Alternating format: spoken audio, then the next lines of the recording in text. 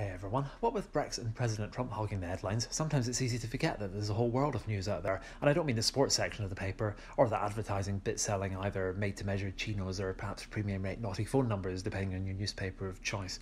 I thought this week we'd look elsewhere and talk about two other things that happened in the world this week. First of all, to Zimbabwe, and here's a joke for you. How does Robert Mugabe like his eggs in the morning? The answer is, with the whites separated and beaten.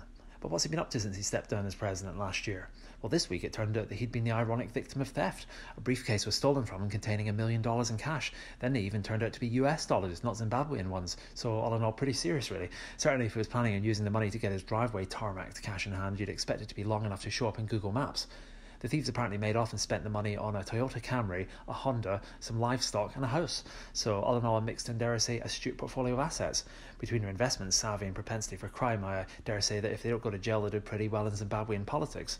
Next to Macedonia, or should I say, the Republic of North Macedonia, after the country changed its name this week following decades of disputes over the name with neighbouring country Greece, which will now presumably be able to throw all its legal weight at its dispute with John Travolta and Olivia Newton-John. Greece has long claimed ownership over the name. It's got a northern region which it calls Macedonia, and the country to the north of that for the past 20 or so years has formerly been titled the former Yugoslav Republic of Macedonia, which I imagine is either an era in history which means nothing to you if you're young, or it's tarred with bad memories if you're old and lived through the communist era. Very much like Jeremy Corbyn's policy handbook, really. And very much like Jeremy Corbyn, Greece can now get back to running its economy on the profoundly misinterpreted premise that, quote, debt pays off in the long run. It's a joke, guys. Anyway, see you next week. If you like these, click subscribe.